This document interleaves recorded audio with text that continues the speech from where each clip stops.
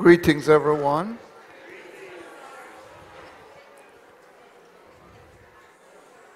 It is my hope that the Lord will multiply His grace and His peace to all of you. Welcome to Bible study, and we want to welcome those who are participating via Facebook Live. Did I say it right? Facebook. All right.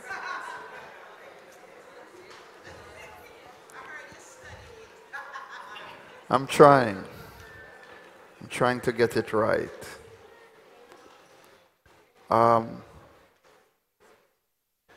So next week, Wednesday, will be our final Bible study for the Thursday. We'll take a little break for the holidays and give you a chance to do your shopping, it is?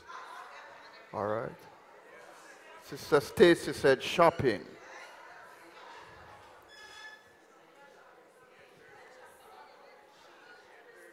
So next week will be our final Bible study for the year, and we'll pick up sometime in January. We're, as you know, looking at the Doctrines of Grace, and for the last little while we've been looking at the security of the Christian. We'll continue this evening. We have been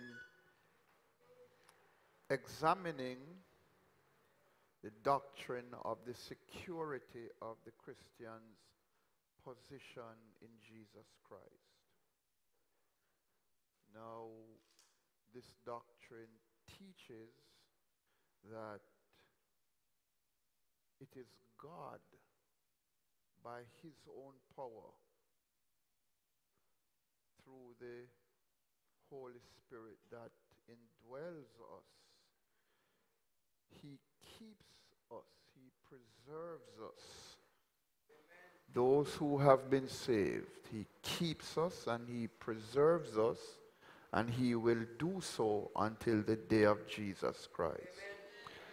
Amen. And this is not something that we speculate about.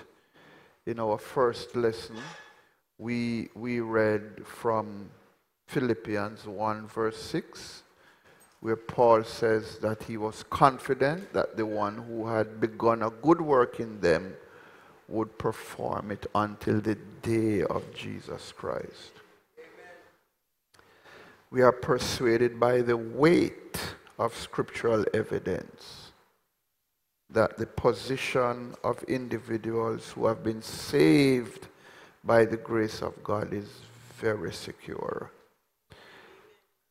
Their salvation and their secure position is based upon Christ's perfect and finished work on the cross of Calvary.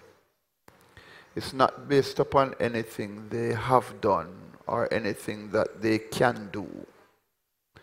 It is the faithfulness of Jesus Christ, not our faithfulness, that guarantees the security. The faithfulness of Jesus Christ. I might say that we will shortly be considering some passages of Scripture which seem to indicate that our position is not as secure as I have been saying. We're not shying away from those, brethren. We're going to confront it and just deal with them so that you can know that it is not as you might have heard. In lesson 29, we commenced a detailed study of Romans 8:28 to 39. And we said at the time when we started that there is perhaps no other passage of Scripture that speaks so forcefully to our security being bound up or connected with the sovereignty of God. The fact that his purposes do not change and that his goodness is constant. He doesn't waver, he does not change. We have been looking at it and we're going to try and finish. It's a pretty long lesson, but I'm not going to hurry either. I'm not going to hurry, so don't get nervous. Wherever we are at 10 o'clock, I'll stop.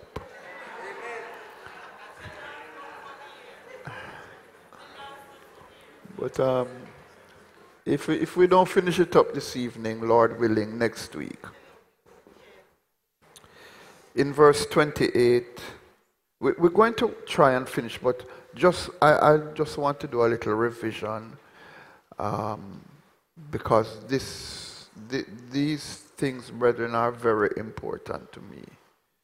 They are important to me because I don't believe that we can really express ourselves as Christians in the way that God wants us to if we are not confident that we are in a secure place.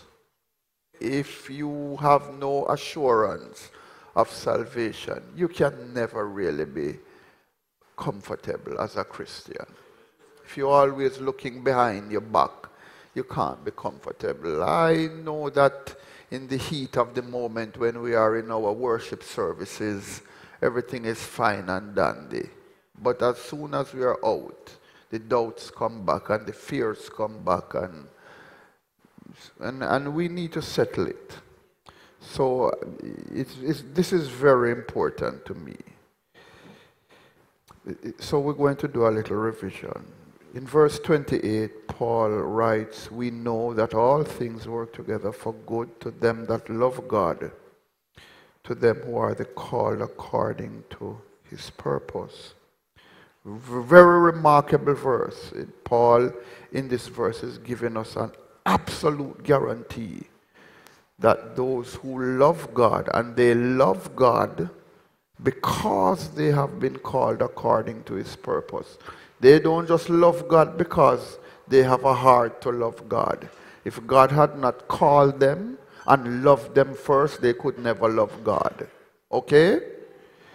But for those persons, every single thing that happens to them, every detail of their lives, God weaves it together to fit into his perfect plan for their lives. Everything, everything, everything, everything. And sometimes when we are going through, we forget, or it might be difficult for us to appreciate when your marriage is in difficulties, when you have lost a loved one, when you are coming under pressure on your job at work, these circumstances, when there is sickness in the body and we are in pain, we begin to wonder if this could be working together for my good. Is it true or is it not true? It's true. And even though we mentally might be able to quote the scripture, we still have difficulty believing. So we want to go over the ground again and say we have to be able to understand that. And brethren, even our chastening, and we're going to look at that before we finish this matter of security. We're going to look at the fact that we're going to ask the question, when does God punish us with a penal punishment, or does he chasten us with fatherly concern? Is he being unkind, or is he just chastening us like a good father does? all things work together for good. All things work together for good. Now, what does Paul base this guarantee on? How can he be so sure that all things work together for good to them that love God and to those who are the called according to his purpose? He explains that in verses 29 and 30. He didn't just make that statement and say, believe it because I said it. He says, I'm going to tell you why you can trust it. And he tells us that we have assurance, and he uses 5 words. He says we can know that all things work together for good because God foreknew us, because God predestinated us, because he called us, because he justified us, he glorified us. Whom he did foreknow, he also did predestinate to be conformed to the image of his Son, that he might be firstborn among many brethren. Moreover, whom he did predestinate, them he also called, and whom he called, them he also justified. And whom he justified, them he also glorified. We have tried to stress the point that all the way through, the important link in the chain is provided by the word he. It is God all the way. There is at no point does he relinquish control. That's why we know that we are secure. At no point does he say, I foreknew you, I predestinated you, so I'm going to allow the preacher to call you. I'm going to send an angel. It says, I'm doing it by myself.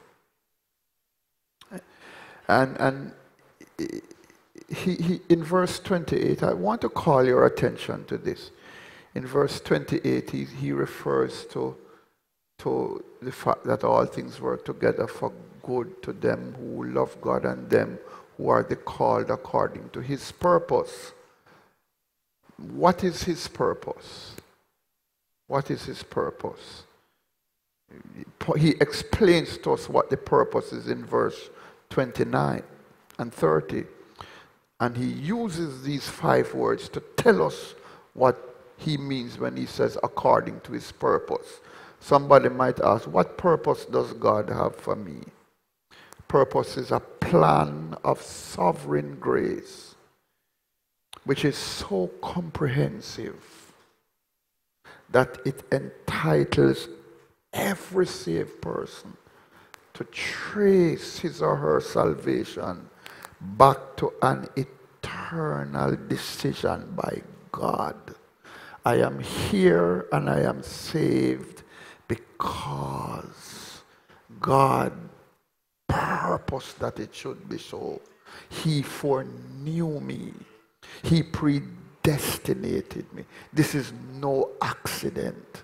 I am here today as the result of a plan by Almighty God that was conceived in eternity.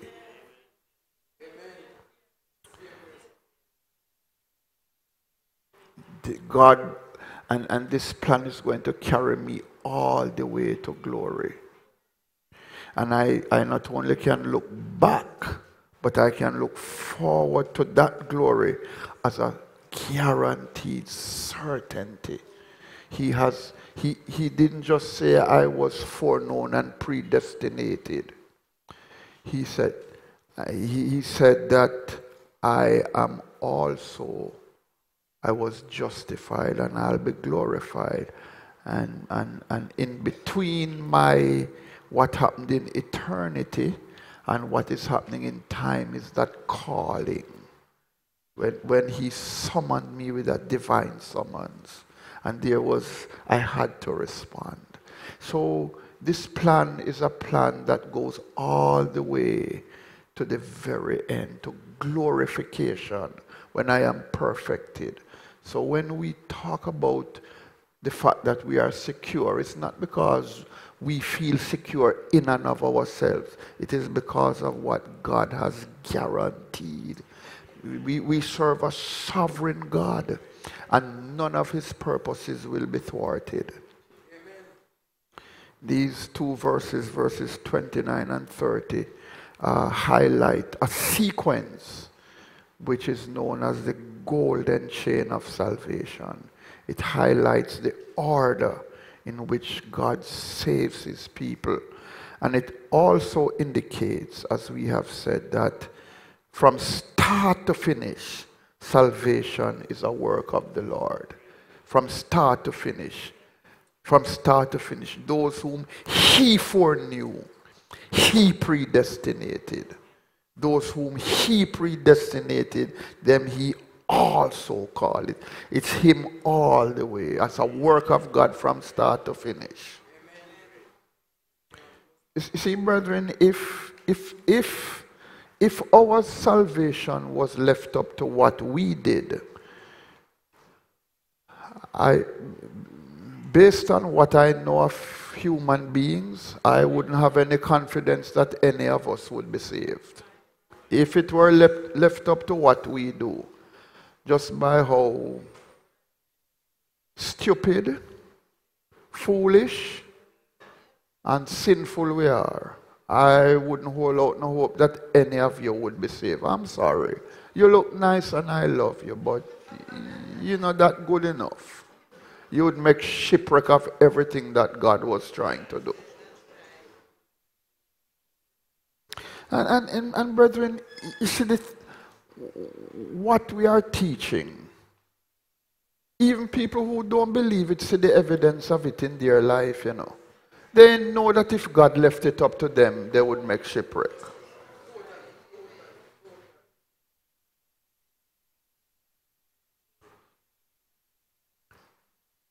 We learn from these two verses that God, in the sequence of salvation, first brought us under what we call the sovereignty of his wisdom. He foreknew us. He foreknew us. And before he chose us in Christ, he knew everything about us. And yet he still loved us and chose us. That should give us a great deal of hope. Because before he chose you, he saw all your mess. Before he chose you, he saw it. Wrong choices, bad decisions. You know, he saw it, but he still chose you. So if we had the ability like God to see things before they happen, to know what would happen, if we had that ability and we could see into persons' lives, we wouldn't choose some of them. Because we'd say, no, sir, that one going to mess up. But you see, brethren, the truth of the matter is, there is not anybody in this room or anywhere else in the world who is saved that God could look down the line and see that they would have come out to any good without him.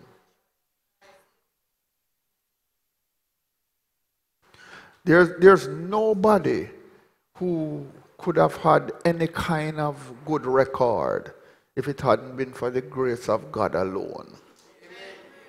We must stop fooling ourselves. You weren't good enough for God to save. You weren't acceptable for God to save you. I don't care if you were born, if you are a fifth generation apostolic. Your apostolic legacy couldn't qualify you to be saved. Then he brought us under the sovereignty of his will. He predestinated us to be conformed to the image of his Son, Jesus Christ. And he did so before the foundation of the world. So before we were born, he put limits and boundaries upon us. And he said, the limits and boundaries that I'm going to put on you is that I have reserved you to be conformed to the image of my son. Amen. That is my purpose for you. You are going to look like my son. And let me listen now, brethren. Years ago, I did not understand this. I used to say, God has predestinated us to be conformed to the image of his son.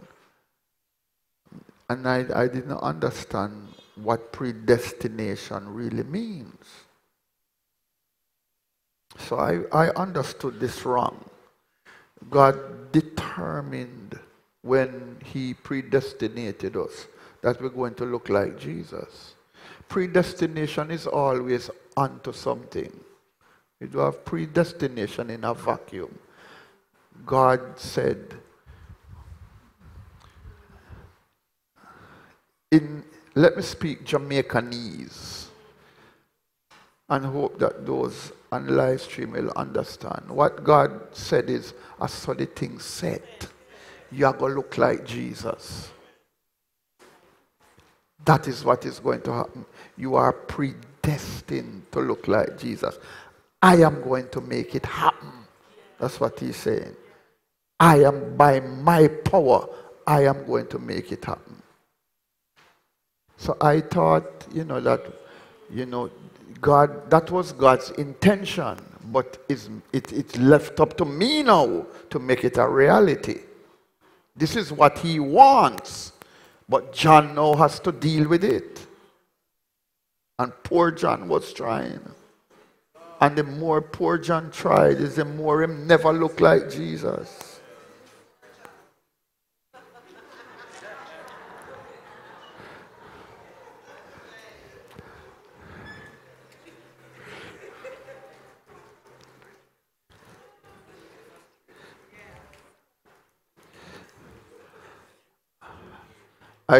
I'm not going to respond to what you all say.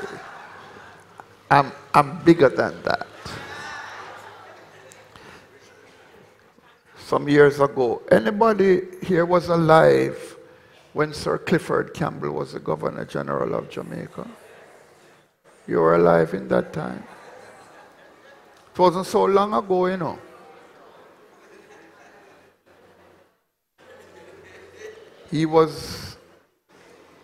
He was giving a speech at the Carib Cinema many years ago. And so he was walking to the stage, and there was just one spotlight that was shined on him as he made his way to the stage. And everybody in the Carib Cinema was so quiet. And when he went up, somebody said, "Look, pa, we ugly Governor General."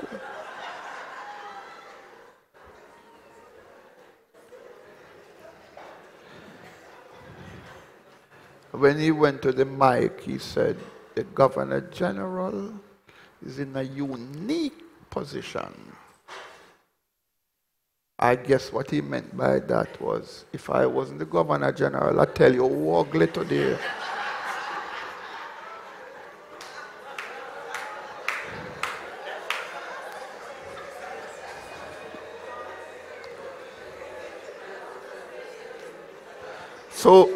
So to that little crew over there, I want to say the pastor is in a unique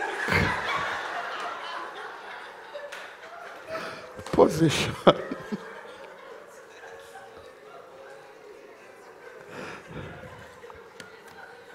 Thirdly, he brought us under the sovereignty of his command.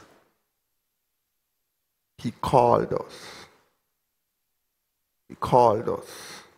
He summoned us with that divine summons and made us willing to obey the summons. Fourthly, he brought us under the sovereignty of his righteousness. He justified us.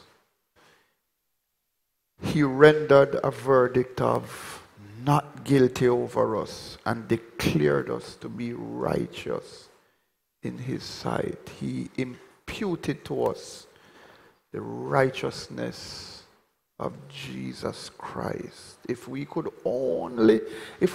understand that, oh my, he imputed to us the righteousness of Jesus Christ, giving us a standing before himself, which is so flawless, so spotless, so pure, so pristine, that no power in the heavens, no power on earth, no power in hell can bring any accusation against us that has the potential to condemn us.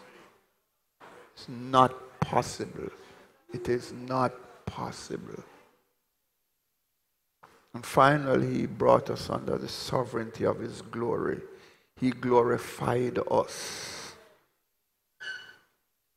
In actual terms, as far as we human beings are concerned, how we see it, glorification has really not happened yet. Glorification will come. We will be glorified actually when the Lord comes back and he so constitutes us that we will not be capable of sinning anymore. It won't be possible for us to sin anymore. He's going to take us, he's going to deliver us from the penalty of sin, which has already happened. He's going to deliver us from the power of sin, which is happening through the process of sanctification. Through the process of justification, he has delivered us from the penalty of sin. We don't have to worry about that anymore. Through the process of sanctification, he is delivering us from the power of sin.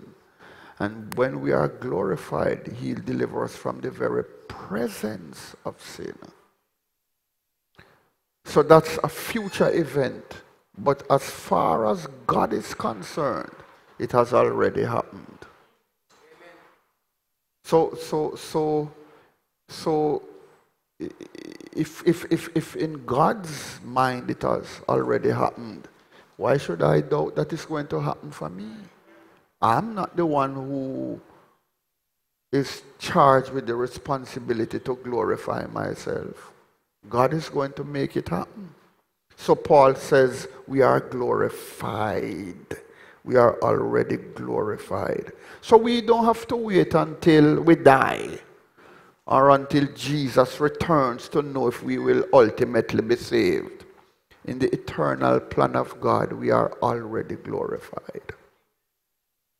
But some persons now might ask, what about all the years between my initial conversion and my death or the coming of the Lord? What will happen in that time? Is there a possibility that during those years of testing and trial, something may go wrong and I may lose my salvation and be deprived of eternal life?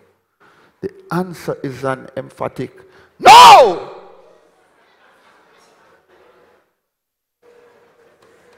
I have to say it like that. I don't mean to scare you. And you know the type of person that you're dealing with, so you should have known that was coming anyway. No. No. No. A lot of things can happen. A lot of terrible things can happen. We can do a lot of crazy stuff. But being deprived of eternal life, no. We are not only predestined for glory, we are also preserved for glory. Anything God predestinates, he preserves, because he cannot be made a liar. If he says, I have predestinated you to be conformed to the image of my son, then I have to preserve you so that it happens.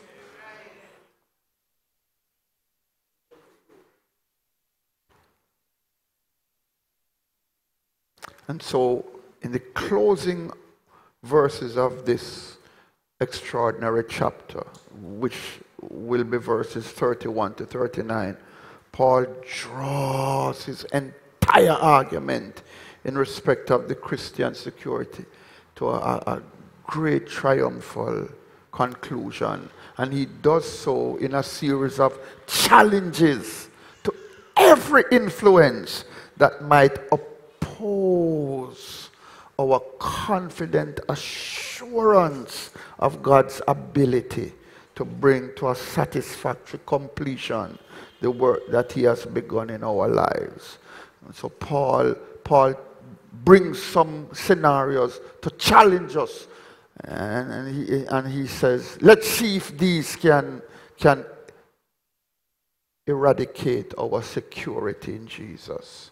He explores every possible point of departure from the salvation which is in Jesus Christ our Lord. He explores it. He goes down every road, possible road, to see, will this road take me to a place where I lose my security?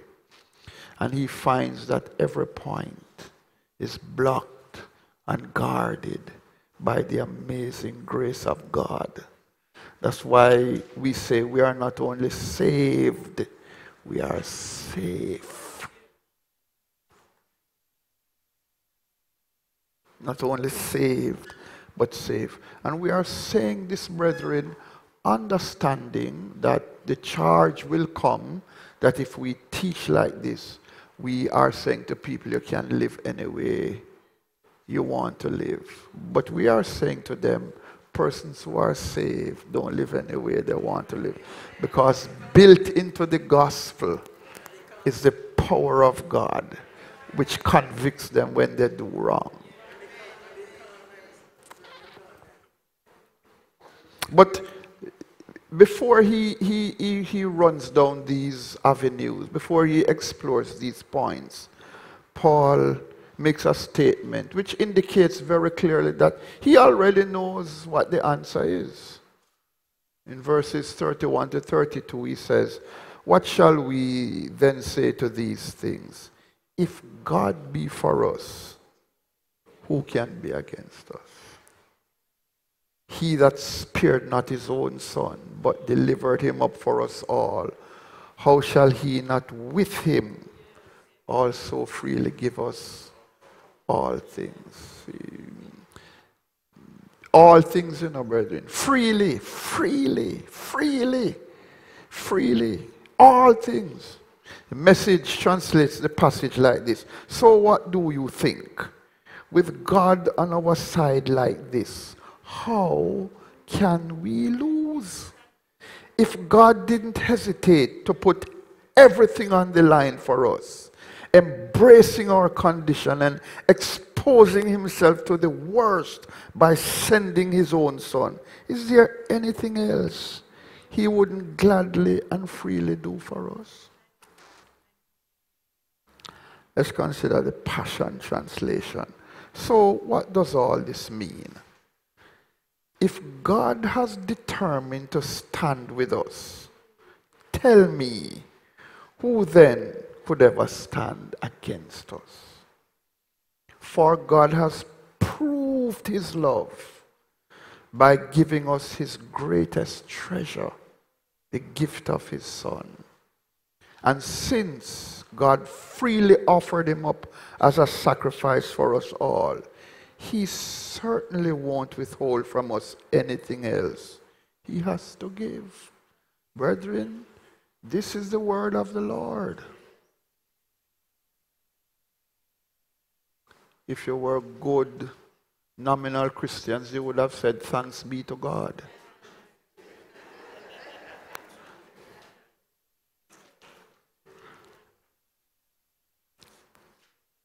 What is Paul arguing in these verses? He's saying the saints will certainly face oppositions. They will face testings, trials, sufferings, disappointments, and even failures. I might even go as far as to say backsliding. See, brethren, we are not afraid to confront the extremities because our God is extreme. Even though we will go through these things, none of them has the potential to destabilize our position in Christ. Again, remember, you're talking about a God who foreknew us and predestinated us. Why? Because God is for us. Since God is for us, our spiritual survival is assured. God is for me.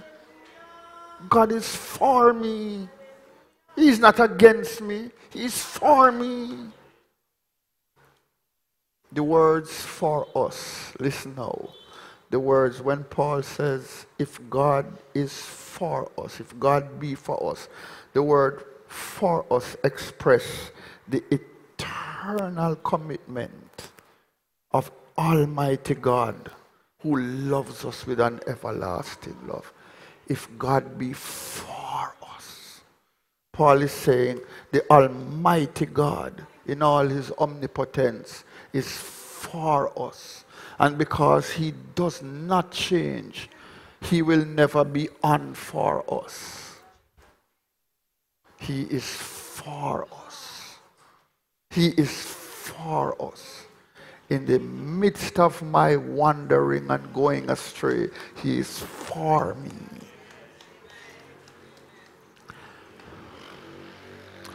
Part of our problem, brethren, is that it sounds better than we deserve. And our carnality and our humanistic tendencies tell us we don't deserve this. And it's true, we don't. And whenever you are dealing with the Bible, you have to start with God. You don't start with yourself and argue your way to God. You start with God and argue your way to yourself. How do we know that he loves us? He demonstrated the love by sacrificing his only begotten Son for us. That's how we know that he loves us.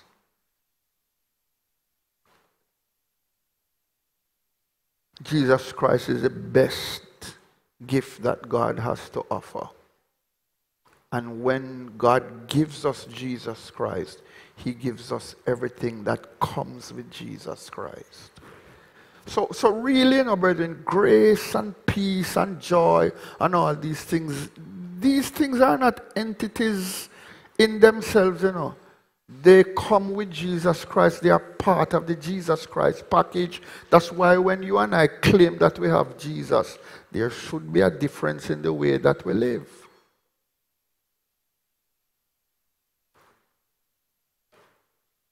Paul is arguing from the lesser to the greater.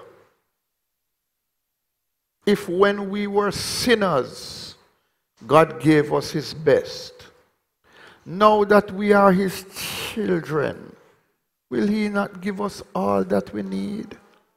Jesus himself used the same argument when he tried to convince people that it was foolish to worry or fear. He says God cares for birds and sheep and even for the lilies. And he tells us, you are more valuable to me than all of these things. And I care for them. Not one bird falls to the ground without my knowledge. Have you read what he said to Job? He said, Job, when the lions are hungry, is you that cry to? Who you think satisfy them? Who you think satisfy them? God freely gives all things to his own. All things. He gives freely. There's no hesitancy in God. God is never feeling pressured. God has said, I have given you Jesus. Everything comes with the package. So since God is for us, and since we have received the best that he has to offer, plus everything else, why should we not be assured that it is well with our soul at the present time and shall remain so until the day of Jesus Christ? You know that we might not get to it this week, but when we finish our studies for the year next week, Lord willing, in this lesson, we're going to have to ask ourselves some serious questions, you know. Because our depravity is so great that even after we are saved and have the evidence of God's love for us, we still doubt. Amen.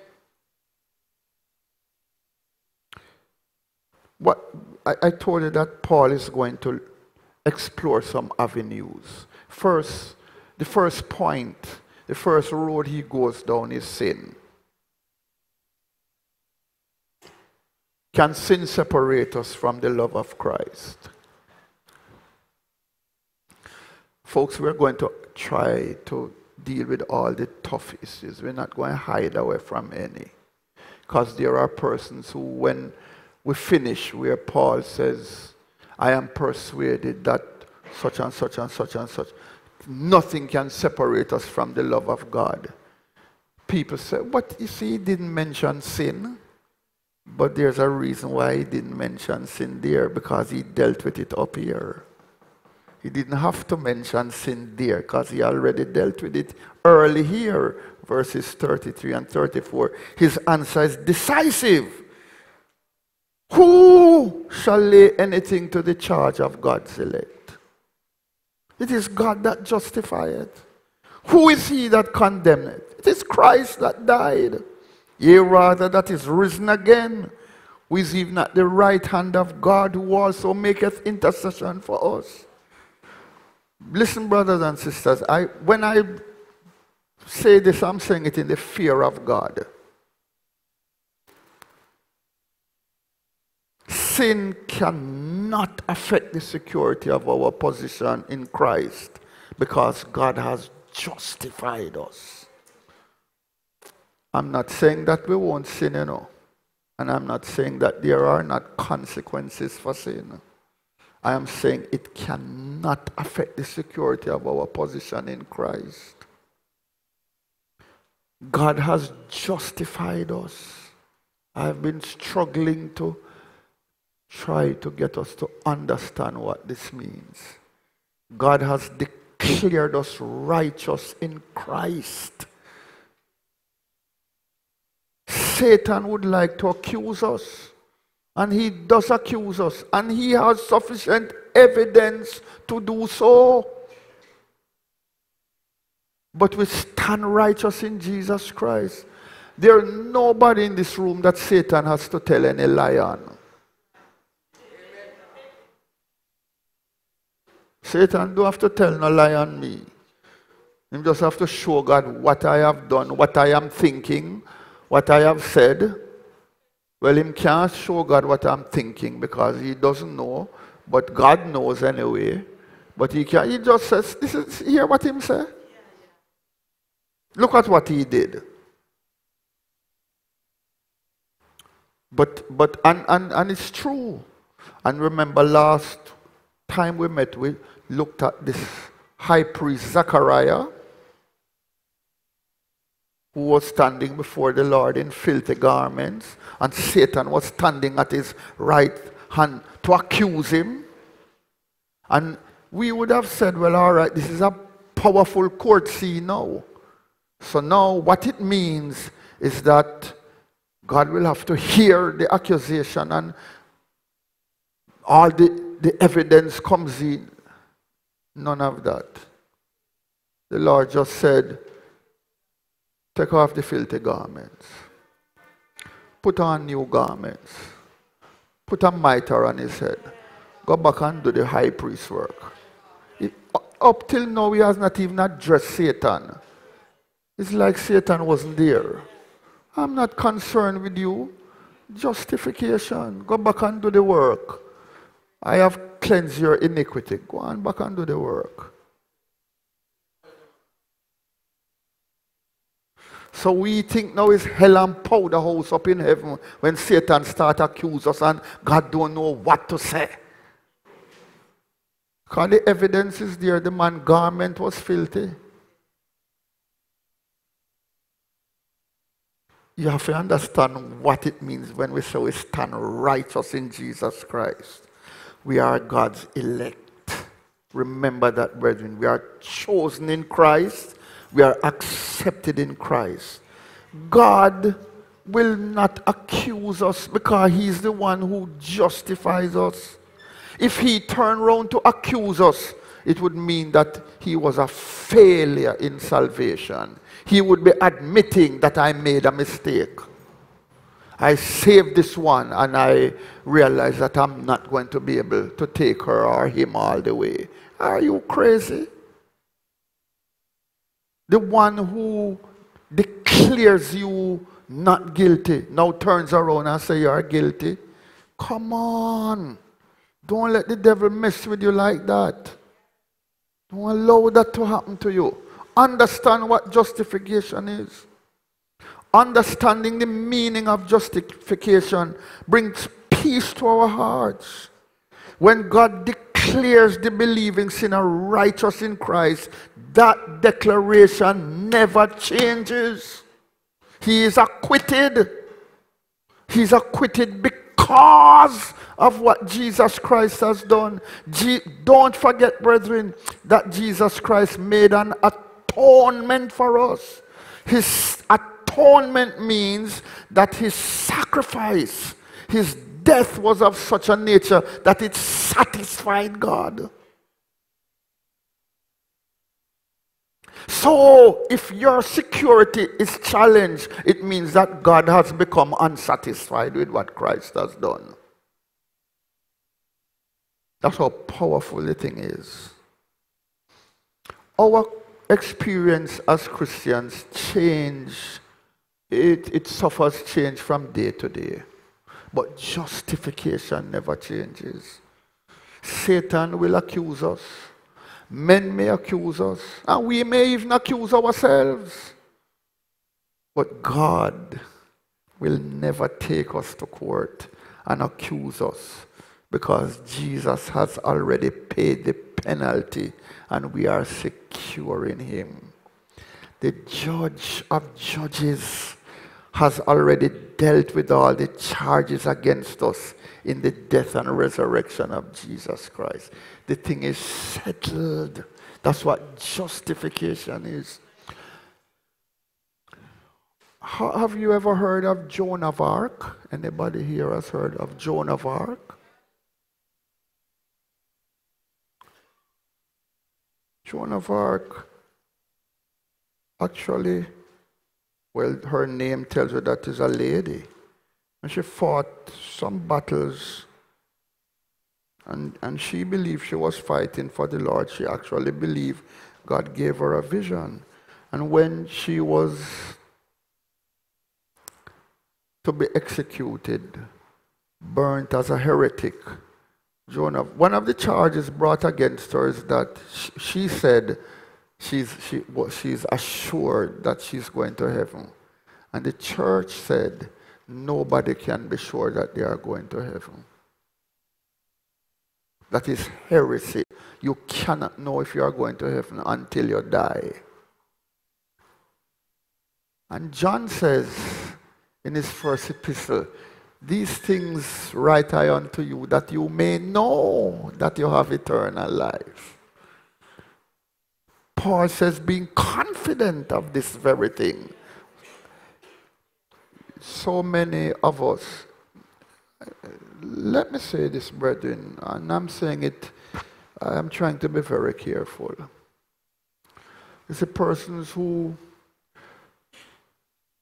criticize the Roman Catholics, and denounce them and say that they are not part of that system, if they preach that you cannot have assurance of salvation, they are totally Catholic, Roman Catholic in their thinking. It is only a person who has been saved by grace and understands it that can have assurance. Persons who understand justification. If you believe that you cannot have any assurance, it is because you still don't understand justification. But we're not going to leave it, we're going to teach it until we die. We're going to teach it until we die. Because what we said on Sunday is that we have to continue to preach and teach the gospel, which is not Acts 2:38. But I want to show you something in Isaiah chapter 50, verses 5 to 11. Amazing thing.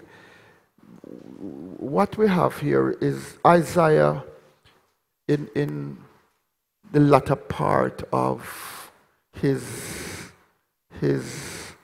prophecy. He gives us several pictures of Jesus Christ as the suffering servant of Yahweh. And this is one of them. It's a prophecy about Jesus. The sovereign Lord has spoken to me, and I have listened. I have not rebelled or turned away. I offered my back to those who beat me, and my cheeks to those who pulled out my beard. I did not hide my face from mockery and spitting. Because the sovereign Lord helps me, I will not be disgraced. Therefore, I have set my face like a stone, determined to do his will, and I know that I will not be put to shame. I think Paul was reading this when he wrote Romans chapter 8. He who gives me justice is near. Remember Paul said, who will bring a charge against God's elect? Who will dare to bring charges against me now? Where are my accusers? Let them appear. See, the sovereign Lord is, if God be for us, sovereign Lord is on my side. Who will declare me guilty?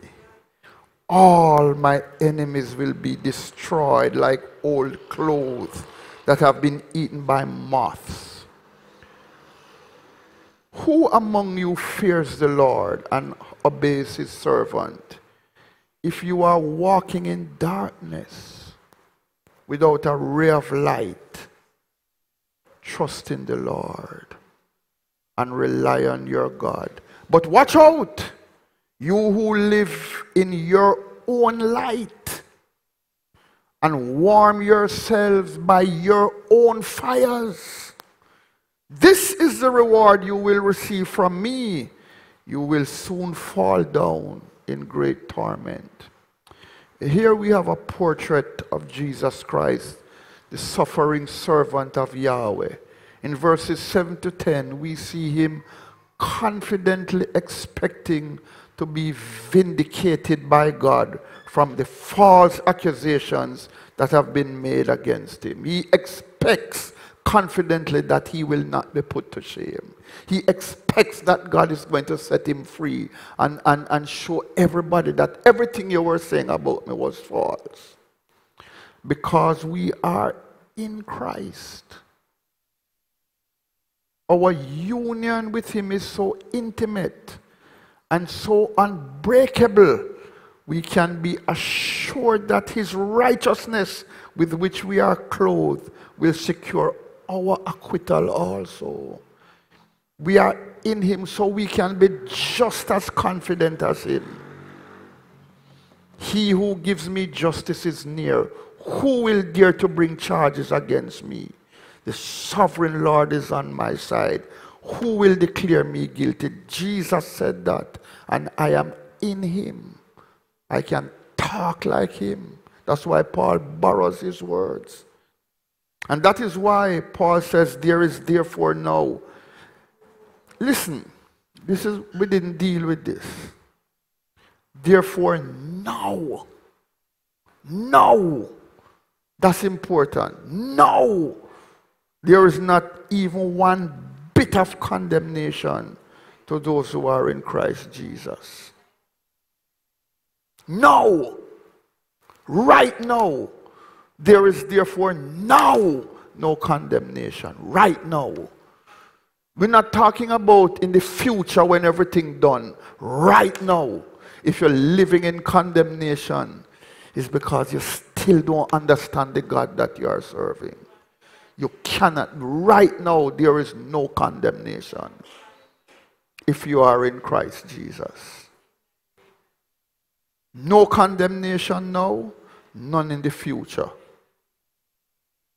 But you see what verse 11 says? Those who trust in their own righteousness, who live in their own light, they are going to fall down in great torment. Say, all who believe that it is their faithfulness and their years of serving God and the several ministries that they have been involved in, and their tithing record is so good, and they fast and pray. They are trusting in their own righteousness. The Lord says they will fall down in great torment. But the saints are aware that they have no righteousness of their own. So their only hope is to trust in the Lord and rely on their God. Saints never say, Lord, I am guiltless in and of myself. They say, Lord. That's why the songwriter said, my faith looks up to thee. Thou Lamb of Calvary, my faith looks up to thee. I would never try to justify myself. There is one who will plead for me. There can be no condemnation for us because the same Savior who died for us is now interceding for us in heaven. Brethren, you never read these things before. Eh? He's at the right hand of God, the position of honor and power, executive power. As our high priest, he gives us the grace we need to overcome temptation and defeat the enemy. Hebrews chapter 4, 14 to 16 says that. As our advocate, he forgives our sins and restores our fellowship with God. Intercession means that Jesus Christ represents us before the throne of God, and we do not have to represent ourselves. Brethren, if the one who died for you is the one who is pleading for you in heaven, how you're going? You're not understanding. You're not understanding.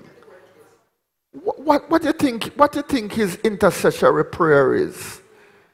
His intercessory prayer is, I died for her. It's me died for her that praying for her. And I want to ask a question. Is there a prayer that Jesus can pray for you that will not be answered?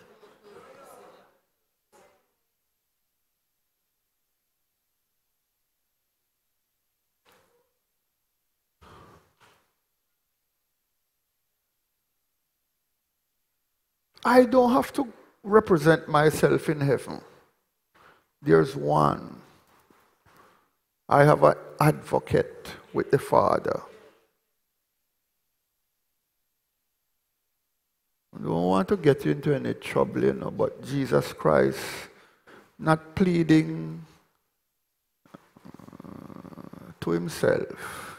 We have an advocate with the Father. Lord have mercy. We're not going to deal with that tonight.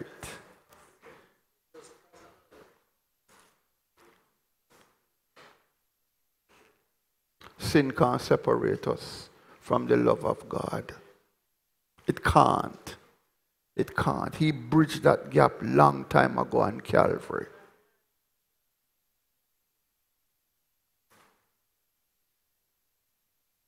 So now he's going to explore a multitude of other points of departure from the security of our position in Christ. And he's going to conclude by showing the finality of our hope of glory. Let's look at Romans 8:35 to 39. Who shall separate us from the love of Christ? Shall tribulation, or distress, or persecution, famine, nakedness, peril, or sword? As it is written, for thy sake we are killed all the day long. We are accounted as sheep for the slaughter. Nay. Holy Ghost said, no. No. Not only is it that these things can't separate us from the love of God. Not only that they can't separate us, but in all these things, we are more than conquerors. Not through our fasting and prayer, though, you know. Through him that, see the permanence of the love? The love is taking us through all these things. Through him that loved us, we are more than conquerors. For I am persuaded that neither death, nor life, nor angels, nor principalities, nor powers, nor things present, nor things to come, nor height, nor depth, nor any other creature shall be able to separate us from the love of God, which is in Christ Jesus our Lord.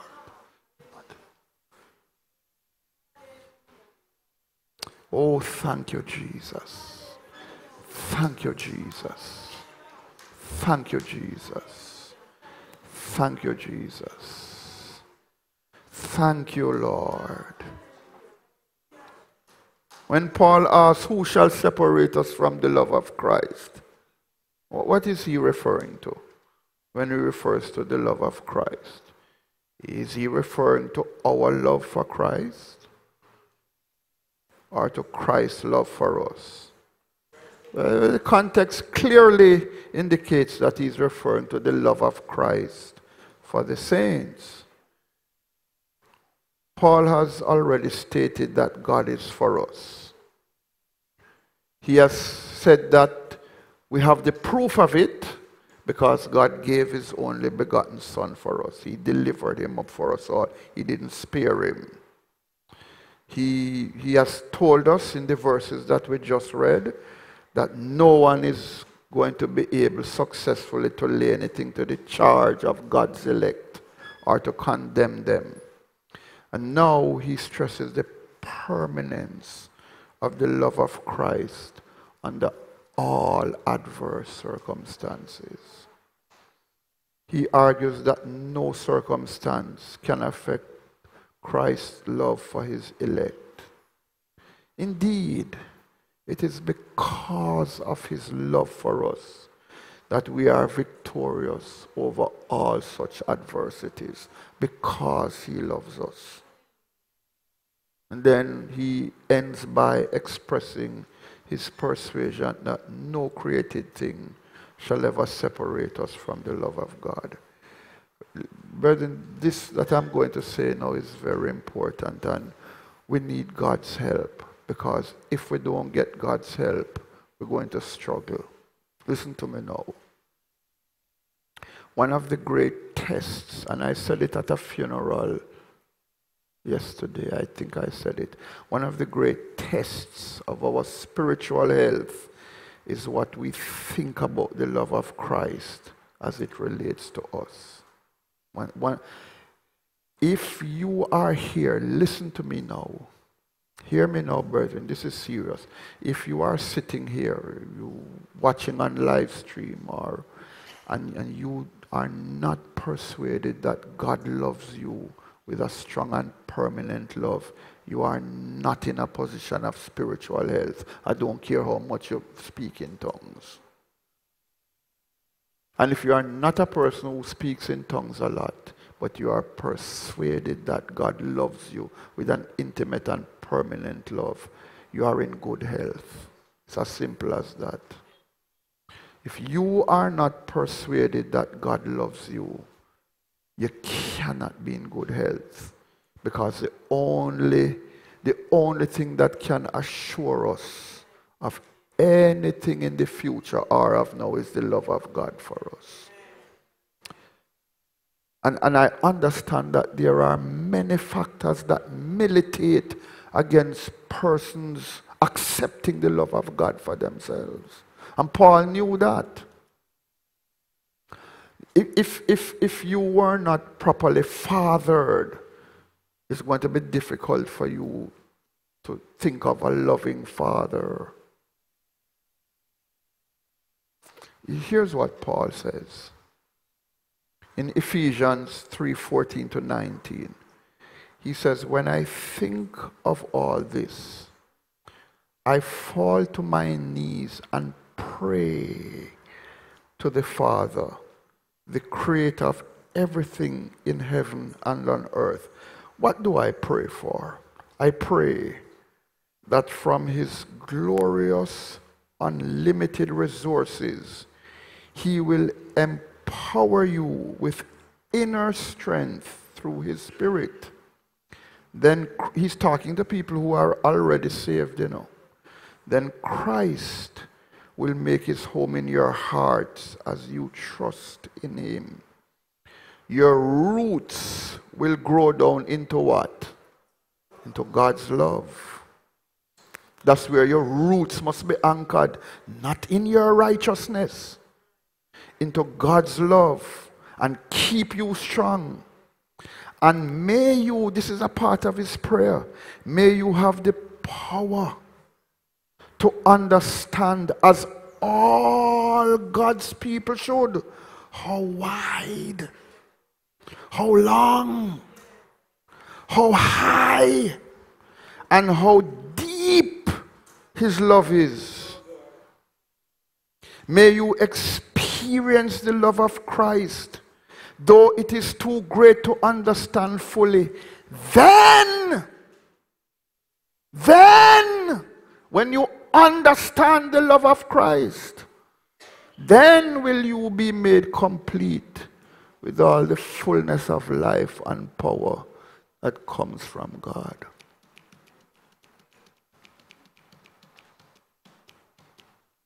Paul says, I want you to understand with all of God's people how wide, how wide, how wide.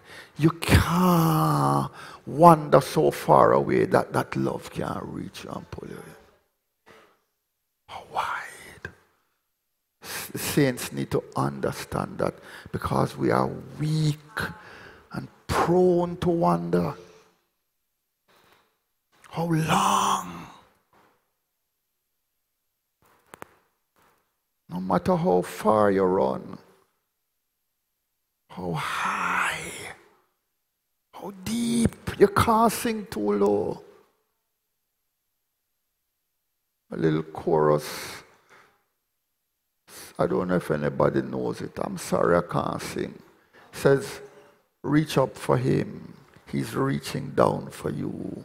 You can never sing too low. Don't you think God knows what you're going through? The miles of space his amazing grace will span. Brethren, this is critical. And you see, a lot of the time I spend in prayer is praying that I and all of you will understand the love of God.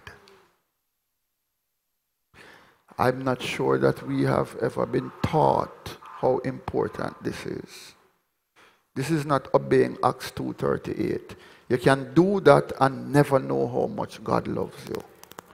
But understanding this is part of the gospel.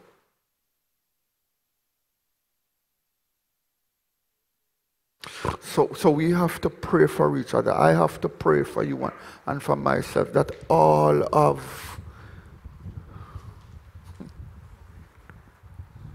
I was going to say, all of the arms house that happened to us. I was going to say it.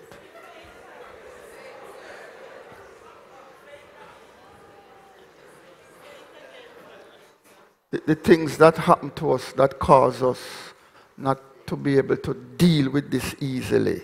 You see, if you have been nurtured in a loving home, it's easier for you to understand it, you know. The wonderful thing about it is, though, that God understands that as well. So he knows that some of us have a greater handicap. So, but this is, when we pray, we have to ask God, help me to understand how much you love me.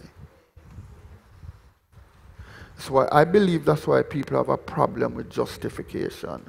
Because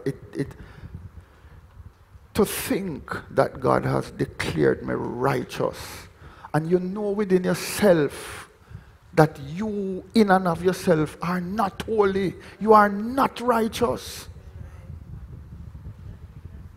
It's like what we talked about on Sunday, the prostitute who became the queen. She's the queen, but all she knows is how to act as a prostitute. She don't have the training, she don't have the etiquette, she don't have the manners, she can't speak like a queen, but the king is married to her. So she's a queen. And it probably going to take her years to even begin to even start thinking like a queen. But nobody can challenge her status. She's the queen. It's going to take us years to live the way God wants us to live. But nobody can challenge our status. We are children of God. So it goes. Don't understand how to operate. Make a lot of mistakes. Because the whole of our past come with us. And everything that we learn, we have to unlearn. A lot of what we have learned, we have to unlearn, you know. And even some of our training and what we get degrees in help to mash us up too.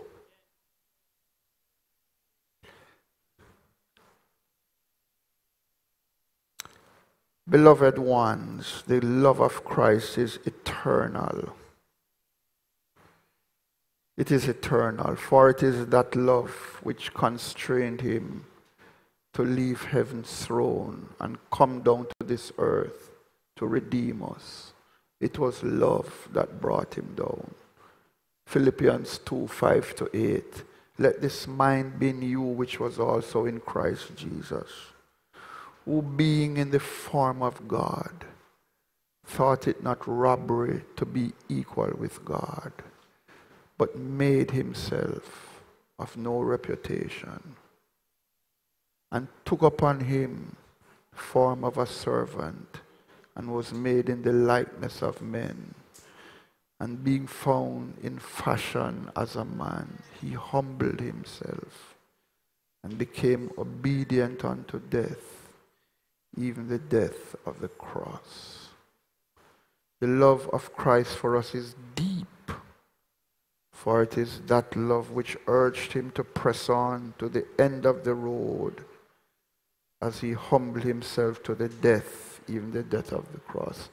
It was that love which, when he saw up front and close just what it meant to drink the cup, and he turned away and said,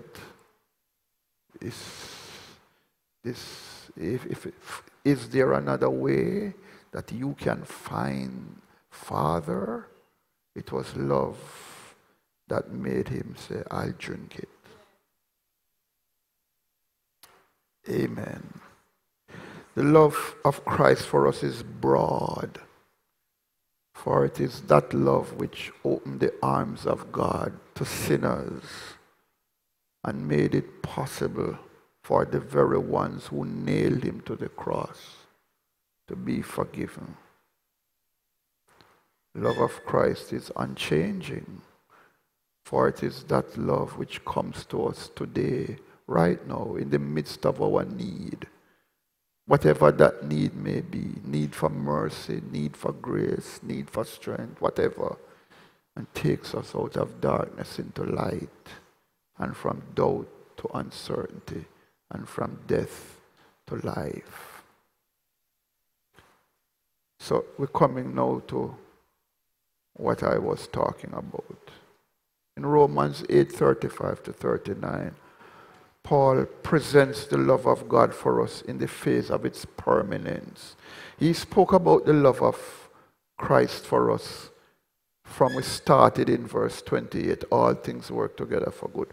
But he is kind of zeroing on the permanence of love. It is as if in this passage God stoops down to tell us that the love of Christ is not fickle, it's not changing. He left the splendor of heaven and came down to earth. He allowed himself to be led to Pilate's judgment hall, where he was buffeted and spat upon. He submitted himself to the cruelty of scourging. He walked to Calvary and permitted men to nail him to the cross. From that cross, he cried out in love, "Father, forgive them, for they know not what they do." Here's the point I want to make, brethren. We read of these things in his word. And that very word tells us that all these things happen for our salvation. We know that he did this for us. And then we look upon him with amazement and dare to question whether or not he really loves us. This is my problem. This is my problem. The word tells us that he did this for us. The word tells us that, Paul says, the Son of God who loved me and gave himself for me. So how could we ever doubt that he loves us? What more does he need to do to prove to us that he loves us? Here in this passage, he tells us that nothing can separate us from his love. Will we believe the voice of our shepherd, or will we believe the voice of a stranger?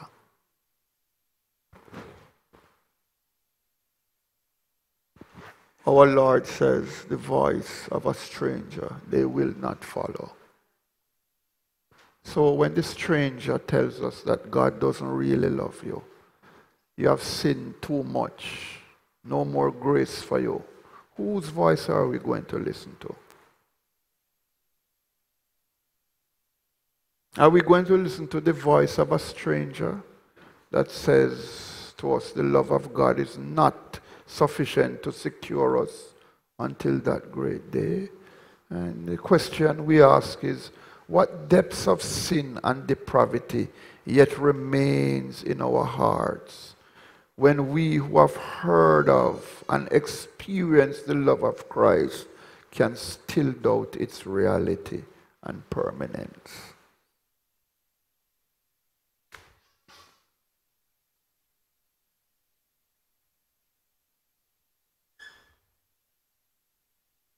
You know how many times we break the heart of Jesus?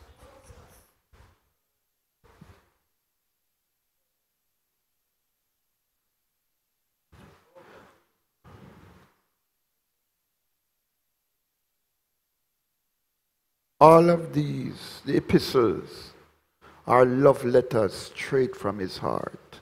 And we, in the face of all of that, will still doubt whether he loves us. It tells us that our psychological problem is great. Something wrong with us psychologically. In the face of all evidence that he loves us and will secure us, we have doubts. So that's why I'm telling us, brethren, that if God was relying on us to make it, it would be he wouldn't be so foolish. And if you had sense and if I had sense, we would know we can't make it. At the funeral service yesterday, I was saying to the folks, there are persons who say, I don't want to become a Christian because I don't know if I can live the life. So I said to them, you don't have to wonder. I can tell you, sir, you can't live the life. You cannot live it.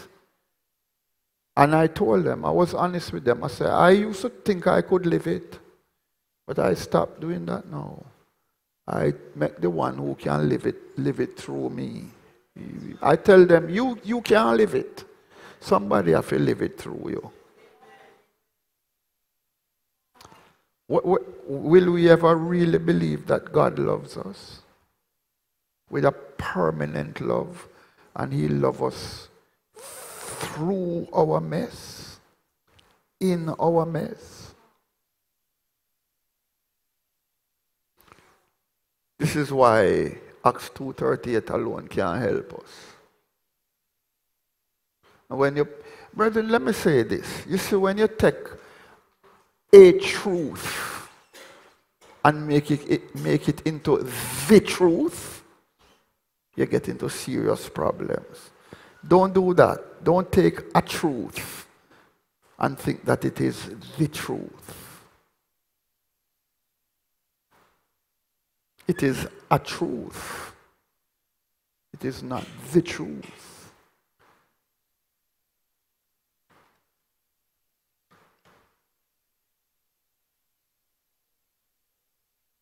I feel like I want to stop here tonight. Let's stand.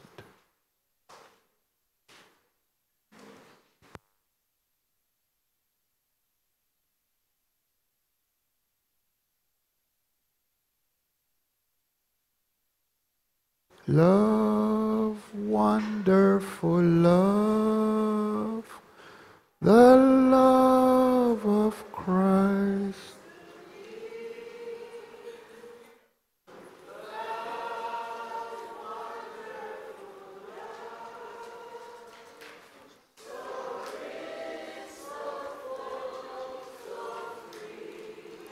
Wide.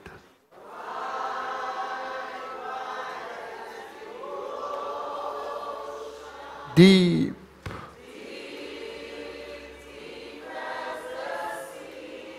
High.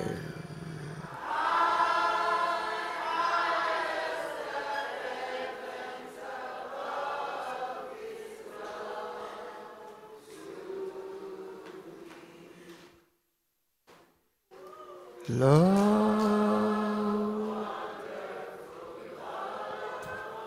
Touch yourself. Touch yourself. For me. For me. To me.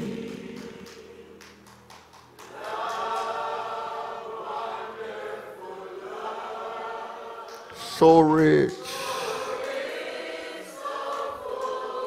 So free. Wide as the ocean, deep as the sea, high as the heavens above, His love to. One more time. Love.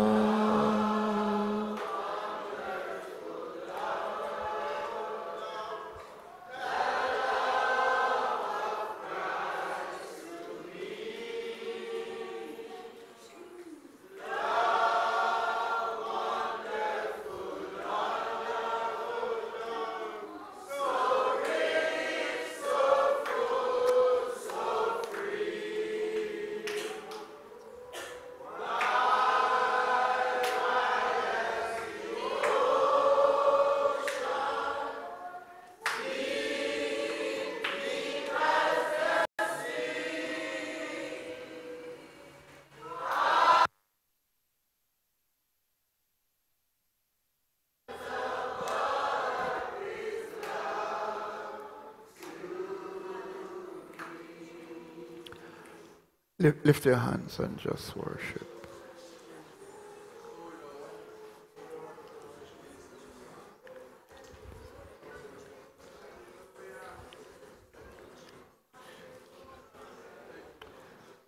Brothers and sisters, I want us to take a minute and just pray and ask the Lord to help us to believe it. Just ask God in your own way. Just take a minute and say, Lord, help me to believe it. Help me to be persuaded like Paul.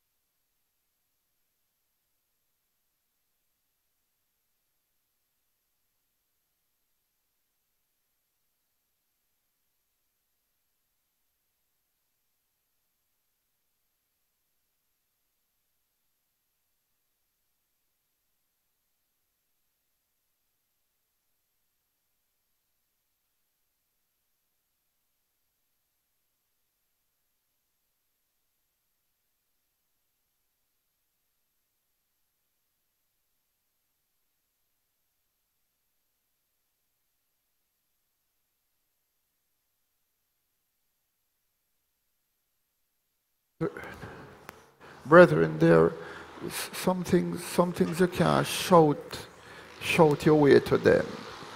You know, I'm trying to get us out of this mode that if you say Jesus 7 times loud, it will happen.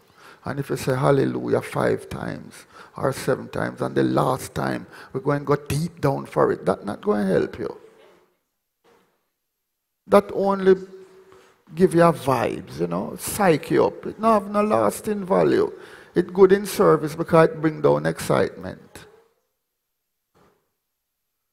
But it not have no lasting value. And you know it too. Let us call our king by his name. Our king already know his name. We need to start believing the gospel. That's what we need. We need to understand. Hear me, folks. You see, when I am dealing with my frailty, when I'm dealing with my weaknesses, when I'm dealing with my failures, I need to believe that I have a cushion. That while I am faced with it, that there is a love of God that won't let me go in the midst of it.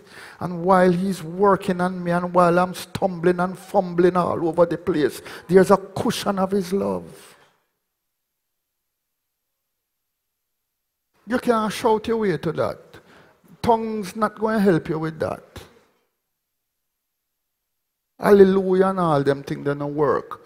You have to believe the gospel. That's why you have so many of us all over the world that speak in tongues a lot and messed up. We need to understand that in the midst of my marital failure, there's a God who loves me. You understand? My divorce is not what defines me with God. You understand what I'm saying, folks? Lord Jesus. Paul says to the Ephesians, I'm praying that one day you will understand it. Because that's when you're going to start seeing victory. When you understand how much God loves you. And that nothing can separate you from his love. Not even sin.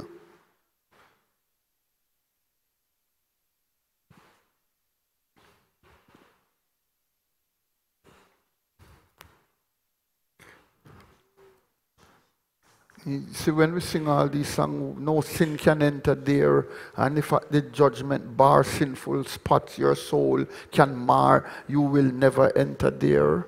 And you don't even like sing the song. If you understood the gospel, you could sing it without a problem. Because you understand that you are clothed in the righteousness of Christ. So sinful spot can't mar you there. Because you don't have no sinful spots to show.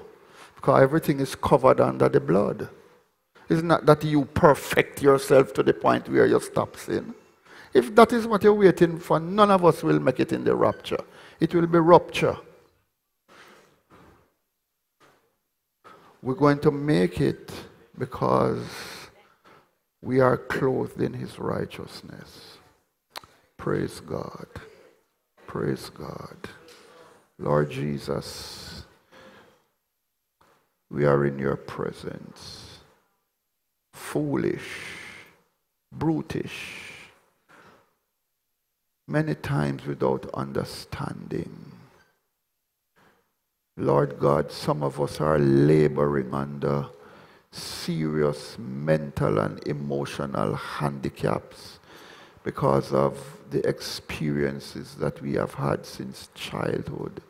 And it is so difficult for us to accept and to believe that anyone could ever love us the way your word says you love us.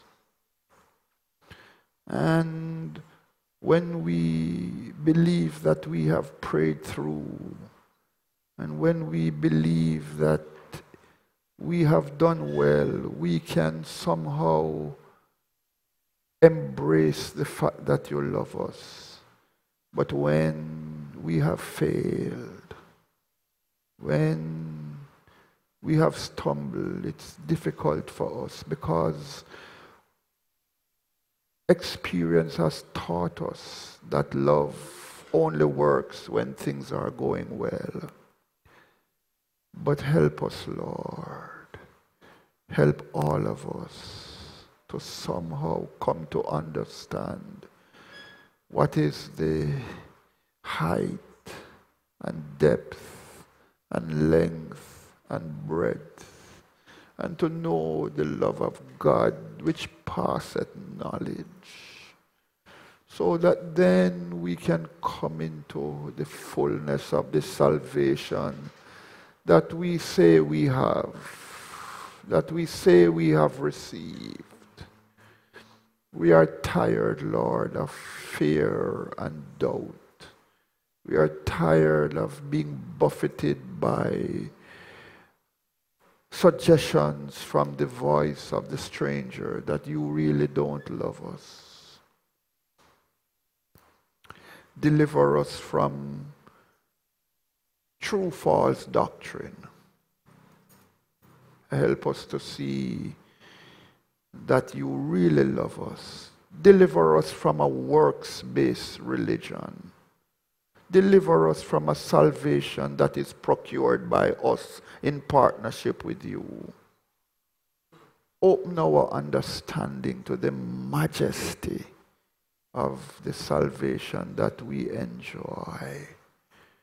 And Lord, for those of us who have spoken in tongues at an altar, and been baptized in your name, but have never really been exposed to your love, have never really heard the full declaration of the gospel. Help us, Lord. Rescue us. Deliver us.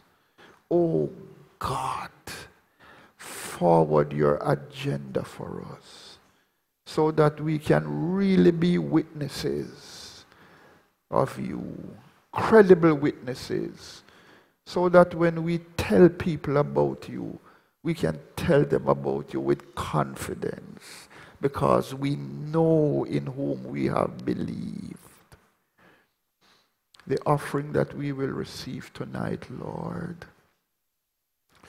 please bless it and multiply it for the use of your great kingdom, and help us as your people, Lord, as we go assure our hearts, and help us to see that it is in you that we find everything that we need. So we entrust ourselves into your keeping and your care, and we give you thanks. In the name of Jesus Christ. Amen and amen and amen.